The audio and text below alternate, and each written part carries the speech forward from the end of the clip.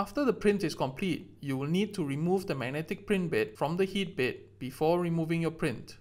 First, wait for the print to be completed and the platform to return to its home position.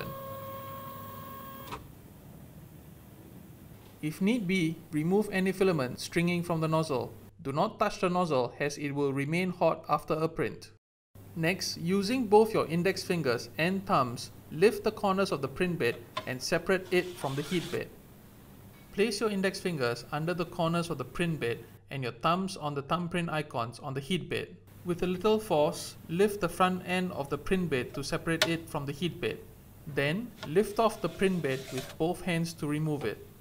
Do not remove the print bed with one hand as you can risk damaging both the print bed and the heat bed.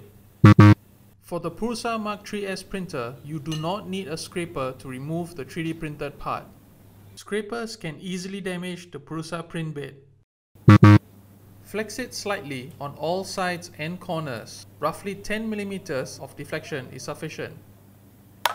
When you hear that sound, you can remove the 3D part with little effort.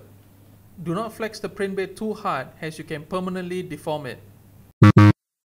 The filament skirt surrounding the print can be easily scraped off with your fingernails. The same can be done for the nozzle wipe at the front of the bed.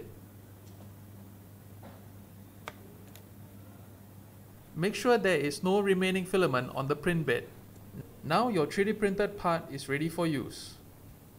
After removing the print, you will need to clean the print bed with an alcohol swab. You can get an alcohol swab from your lecturer. This will keep the surface clean so that the next print will properly adhere to the print bed. Do not leave fingerprints when cleaning the bed. Try to hold the bed by its edges.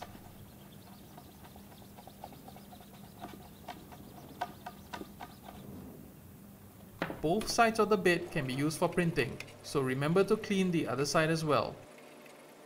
Let the bed dry before returning it to the Prusa. To place the print bed onto the MK3S, hold it with both hands and gently place the back edge onto the heat bed. When sliding the print bed back, align it with the two screws at the end of the heat bed.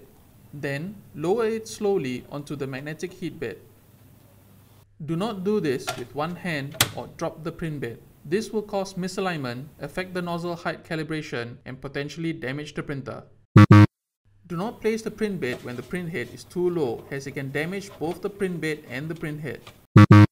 Instead, raise the height of the print head first. Press the knob, scroll and select Settings, then Move Axis.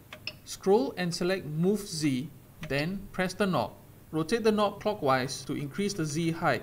This will move the print head upwards. Then, press the knob to set the Z height and return to the previous menu. Return to the info screen by selecting Settings, then Main, and finally Info Screen.